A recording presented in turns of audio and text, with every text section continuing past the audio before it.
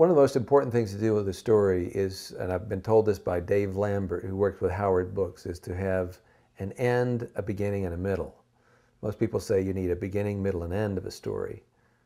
But Dave said you need a killer ending to a story, because how many books have you ever read that you put down after you read it and you think, I liked it a third of the way in, or 2/3 of the way, or 3/4 in, or 90%. I like 90% of it, but the ending I just didn't like the ending.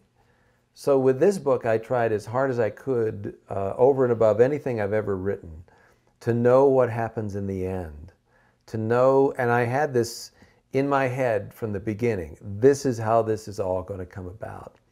And then I began at the beginning, and then worked through all of the middle, and really it's a detective story. You're finding out what's going on in this main character's life, as well as the life of a man who's been convicted of murder and is on death row and is about to have his life taken from him.